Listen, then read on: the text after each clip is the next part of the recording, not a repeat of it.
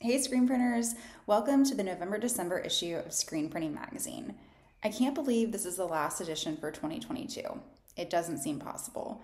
I was talking with my yoga instructor this week after class about how this year has gone by so fast, even though last year I had way more things going on.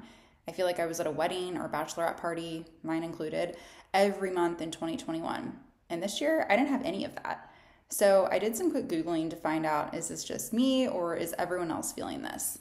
And according to the internet, the Earth is spinning faster than usual. Scientists claim that on June 29th, the Earth spun faster than normal, making it the shortest day recorded since the 1960s. Now, I don't know if that's the reason this year went by so fast, but here we are. Speaking of time, it felt like no time had passed since we were all together at Printing United.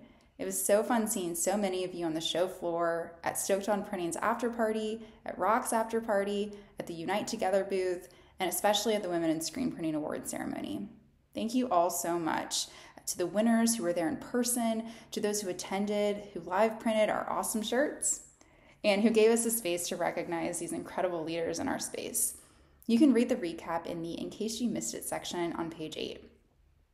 The rest of the issue is jam-packed with 40 sustainability tips from Marshall Atkinson, reasons to add UV LED to your shop by Jennifer Schoschler, an entire feature article on your favorite must-have pieces of equipment, our top web articles from the past year, our editorial advisory board year in review, Annie McDougall's column and podcast with 2 engineers in our screen printing world, and so much more, like exclusive content from the Brain Squad.